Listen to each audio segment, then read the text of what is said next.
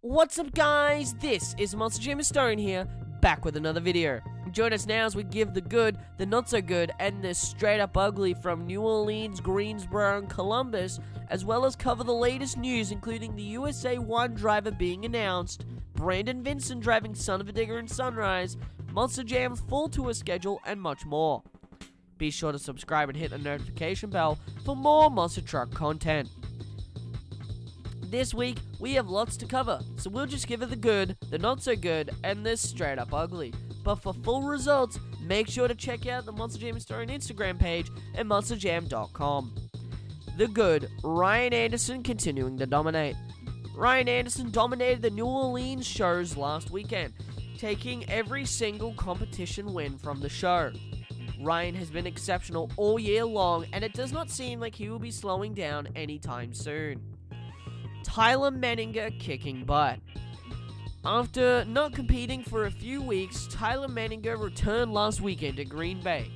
Menninger dominated the competition, winning all 3 racing competitions, all 3 skills competitions, 2 out of the 3 donut competitions, 2 out of the 3 freestyle competitions, and all 3 overall event championships.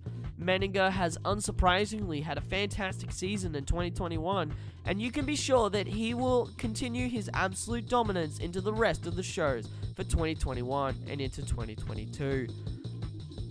The not so good, an average stadium show.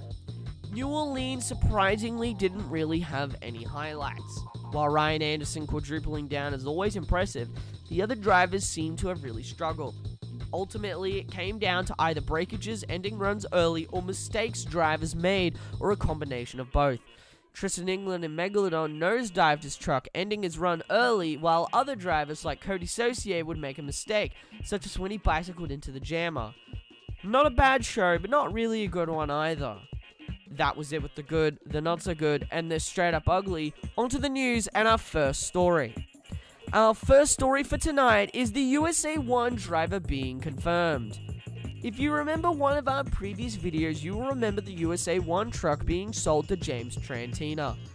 Well, he recently appeared on the Throttle Out show talking to the hosts. Trantina would announce on the show revealing that Pleasant Cook, or more famously known as 4x4 Barbie, would be driving the truck. Pleasant has been mainly known for driving mini monsters like Southern Crush. However, she has driven a full-size Southern Crush on Double Trouble for Monster Truck Throwdown. Fans are more than excited to see Pleasant continue the USA-1 legacy. Next up is Brandon Vinson driving Son-Uva-Digger in Sunrise. A huge surprise only a few days ago came out announcing that Brandon Vinson would be driving Son-Uva-Digger in Sunrise. Carl Van Horn is currently, up until this weekend, the only other driver to have driven Son-Uva-Digger, bar obviously Ryan Anderson himself. It is unknown if this will be a one-time occurrence, but fans are excited to see more of the Son-Uva-Digger truck, especially with Brandon behind the wheel. What do you make of this pairing? Are you excited to see Brandon and Son-Uva-Digger? Leave your thoughts in the comments down below. Up next, a new look for Troublemaker. The Groth brothers have been campaigning Double Trouble and Troublemaker for quite some time. Recently, the Groth brothers purchased the old Rockstar chassis, which has been converted to the new Troublemaker. It looks eerily similar to Brodozer in terms of shape, but nonetheless, it's great to see the Groth brothers keeping the name alive. And finally, Monster Jam's full tour schedule announced. Every week, Monster Jam adds new shows, and this week we've got a huge list, including some surprising and unexpected ones.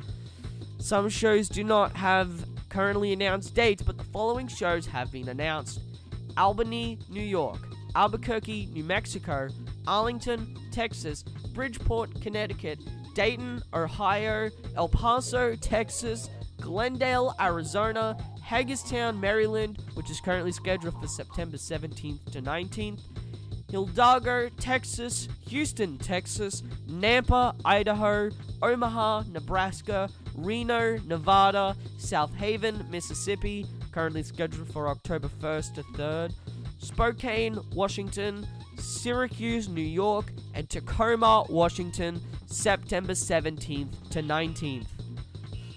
Now, most of these shows do not have a date and are yet to be added to the Monster Jam website, as these were found in an advertisement sent out to certain people. The most interesting of all of these include states like Washington, New York, and Nebraska, which haven't had any shows since the pandemic started.